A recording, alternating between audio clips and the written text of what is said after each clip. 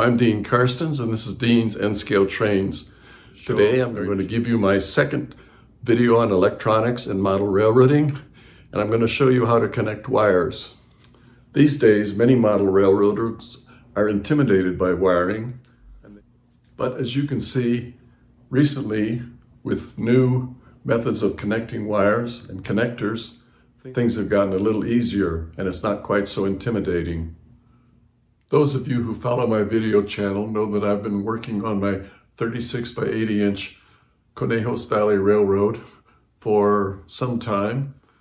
I've been away from that for a while, working on these electrical videos, but currently I'm starting to build the roads for that layout, and I'll be back with that shortly with another video. Stay tuned.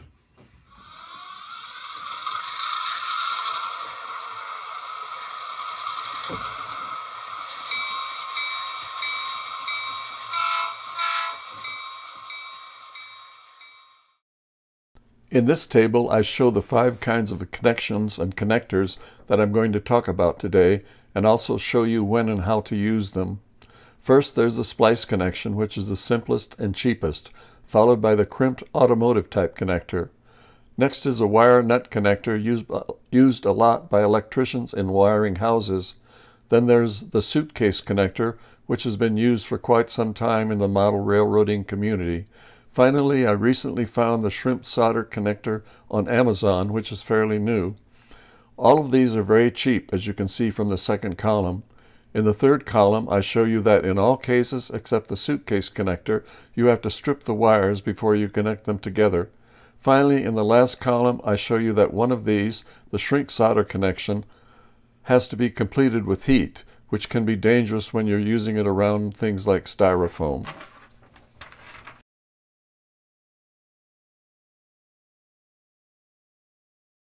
So today I'm going to start with the splice connection, which is a very simple and cheap way to put wires together. You do have to strip the wires, and if you want the best results, you should solder them. In either case, you need to insulate the connection, either with shrink wrap tubing or with just simple electrician's tape.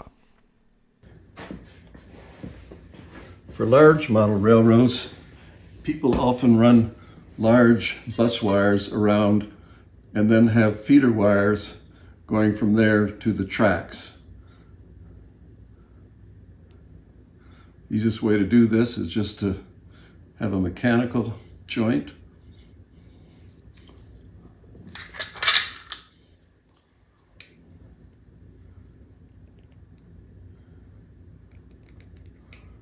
Which is not very tight, but you might be able to get away with it.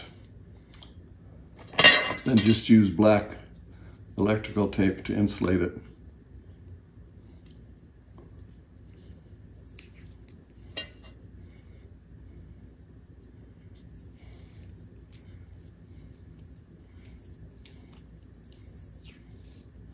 Mechanically, it's in good shape, but it's possible you might have intermittent electrical joints. Let's just do a quick test.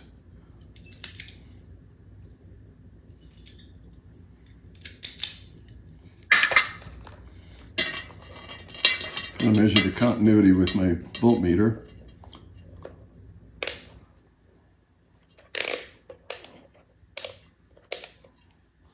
Put it on the lowest ohm resistance range.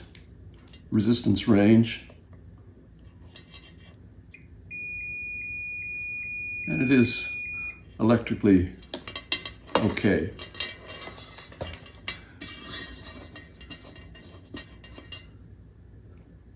It is, however, better to solder this. This is the one time, by the way, that I'm going to use a soldering iron. See if we can't get that solder melted against that large copper wire, which is basically a great big heat sink.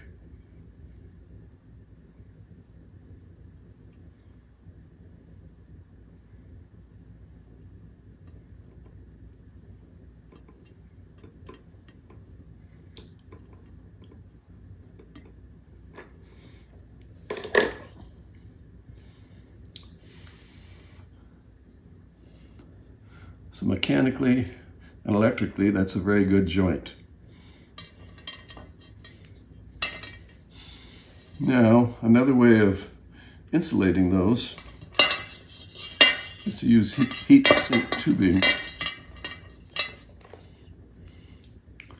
And I'm just going to use a flame to shrink that.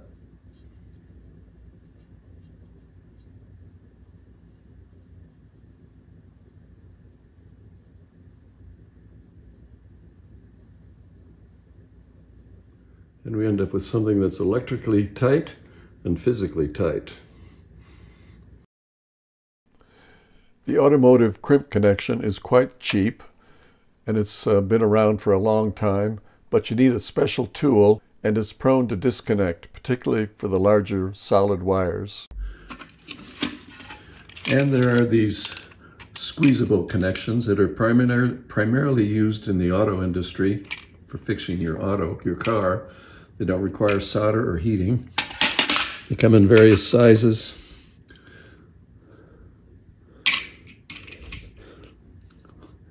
And they have various connectors, screw terminal connectors that you can, spade connectors that you can attach to screw terminals. Either open or closed. So these are fairly easy to use. I've stripped my wires a little bit. There are barriers, so you can't push them all the way in. And then all you have to do is squeeze them with this tool. And you see it has a yellow, blue, red for whatever you're using.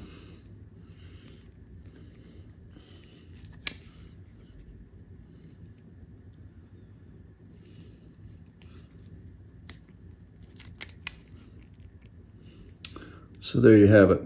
I don't particularly like these because it's difficult to squeeze them for me, but they do work.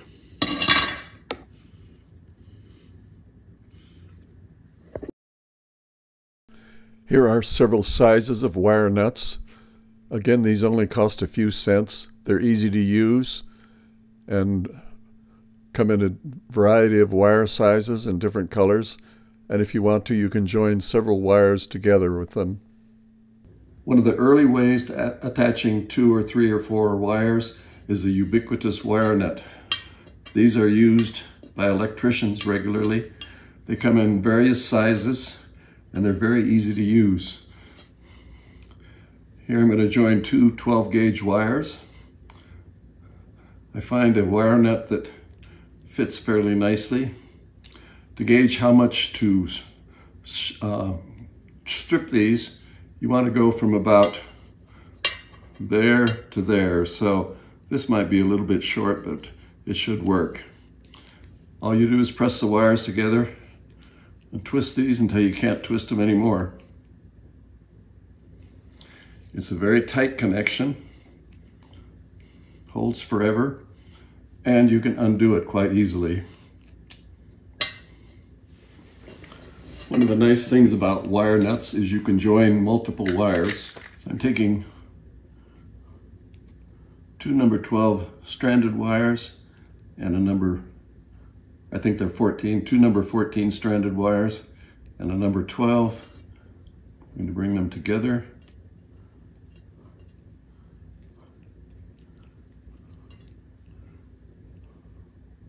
Twist until they're tight.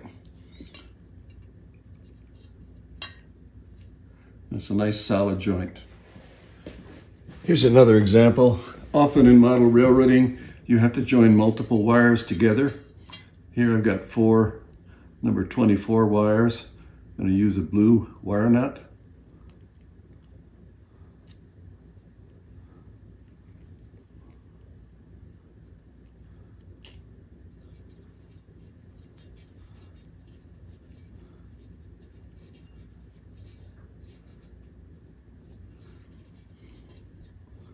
And there you have it. If you twist the wires together as you go, which you can with these smaller gauges, it makes for a tighter connection. Here I show 3 examples of the Suitcase Connector. This is quite easy to use, doesn't need any special tools, and again it's quite cheap. One disadvantage, however, is you can't connect wires that are different in size. For example, it's hard to connect an 18 gauge wire to a number 12. This table shows what wire gauges they're usable for. The red is 18 to 22 gauge, the blue is 14 to 18, and the yellow is 10 to 12. To use these, it's pretty simple. I'm going to use, this is number 18 gauge wire, so I'm going to use the red connector. Pass one wire through there. The other one, there's a little stop there. If you push hard, you can have it go all the way through. But once you have this positioned, all you have to do is take a pair of pliers, squeeze down this metal slip, till it's tight. Turn the lid over and snap it, and you're done. I recently found these Ticon connectors, or shrink solder. I found these on Amazon, and they're relatively easy to use and quite cheap again, but you have to use heat to shrink them, and I found that it's well worth to buy the heat gun. I recently found these, they're called Ticon connectors, T-I-C-O-N-N. They're available on Amazon. Come in various sizes, and they're very, very nice because they're heat shrinkable. They have solder in the middle that melts and seals and makes a good electrical joint. Then these outer bands melt and seal the thing to keep water out. These shrink solder joints are relatively easy to do. I've pushed 3 wires in such that the copper is underneath the solder. It's well worth buying this heat gun to make it easier to put these together.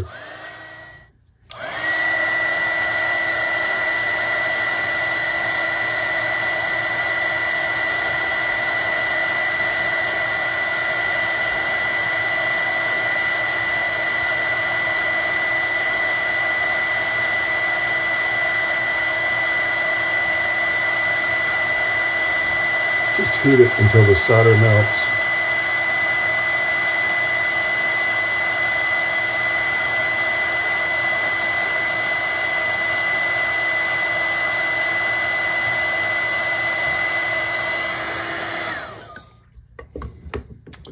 And there you have it. You see how these 2 end pieces shrink down to seal it. So actually you end up with a watertight seal. So here's a photo summary of the various type of connections that I showed you how to do today. I hope this video has been useful for you. If you like it, please give me a thumbs up and subscribe to my channel, Dean's N-Scale Trains, if you haven't already. Thanks for watching. I really appreciate it.